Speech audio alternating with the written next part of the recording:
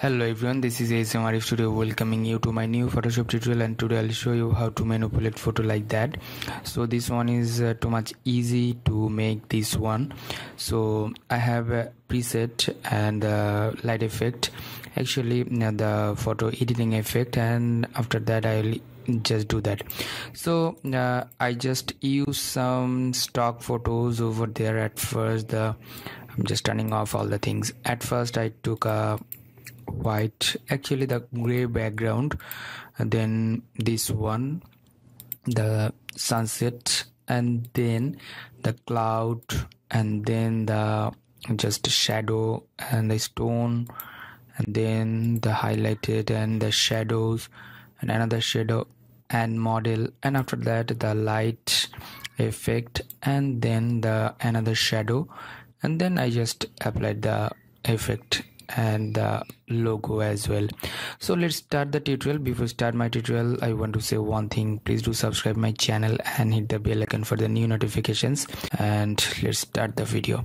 At first I'll go to the file and take a new, and I'll take the 2560 and 1440 and the frame size, and the resolution will be 200 dpi or pixel per inch ppi, and color mode RGB. For the web purpose I'm using this one, and hit the create button.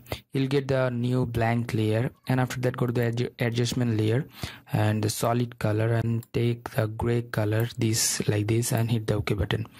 Why I'm this taking? Just because of, if you want to change the color, you can change easily from the just solid color options. So I'm taking this one, and after that go to the file and place embedded options, and I'll take the stock image, the sunset, and just place this one. Okay, and just make it bigger. Press the shift and alter button and hold it and make it bigger like that. Okay, and hit the tick button and just make it crystallize layer, and after that go to the file and place embedded options, and here is a cloud, that is another stock image, and place this one and make it bigger like that, so like this, and hit the OK button, and right press and crystallize the layer. And now mask this cloud and go to the gradient options and select this gradient and press the shift button, and before that just make it black when this one is white. Press the shift button and just drag it like that. Yeah, and after that you should reposition this one like, yeah, that's good. I will just mask this one a little bit. Yeah, that's nice. I think this one is good. Okay, that's good. And after that select the sunset, these sunset options, and go to the filter and blur, Gaussian blur, and make it blur like that, 48 to 50. That's good, and you can adjust this one again. Yeah, after that just go to the file and open up. I'll open up the model image. I downloaded this stock image from the deviner.com, and easily I can select this one. Just I'll go to the selection tool and make it zoom, and just select this portion, this portion as well.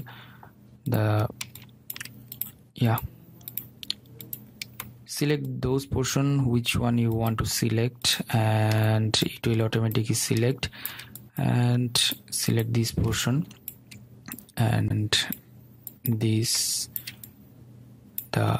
don't select the white portion. Okay, select this portion, select the model face here, make it zoom, and just make the size bigger or smaller by pressing third bracket opening and closing for the purpose, and select this portion. Okay, that's good. Selecting this portion also. Yeah, okay, and then the lower part of the model's body, that's good. Make it bigger and select those area which is left, so be careful when you are selecting. Okay, this portion. Okay, that's good. You can take the shadow, or you can just remove. If you want to remove or deselect any area, press the Alt button and select those area. So that's good. Select options and press the Shift button, hold it and select and mask options, and then make it a little bit bigger, and after that increase the brush size, and setup is like that, and just drag those portion, the edges, refine the edges. So here is another portion to drag. Yeah, that's good. Yeah, that's good. Okay, make it bigger. Press the third bracket opening and closing, and I'll deselect this portion. Yeah, refine this area. Okay, that's good. And here the new layer with the layer mask, select this one from the drop down menu and hit the OK button. You will get the transparent background, and select this model and take it in this window. Press the Ctrl T and make it smaller like that. Okay, and then right press and apply the layer mask, and then go to the file, place embedded options. Here is a stone, make it smaller like that. Yeah, that's good. That's good. And right press, restylize this one and press Ctrl T and make it flip horizontal, and just place this model here. So you should take the model upper side of this layer. Yeah, and just place this model over there and select this stone, take the blank layer and take the brush and make it black, and you can adjust the opacity like this and this. So select once. So you have to make the opacity up and fill or flow up. Select once, make it smaller for the shadow creation. Yeah, that's good. You can make it easily. That's good. Yeah, and then flow 100% and the opacity 100%. Select, take another blank layer and make it a little bit bigger and select once, press Ctrl T, make it bigger and make it like that, and just place over there and opacity down.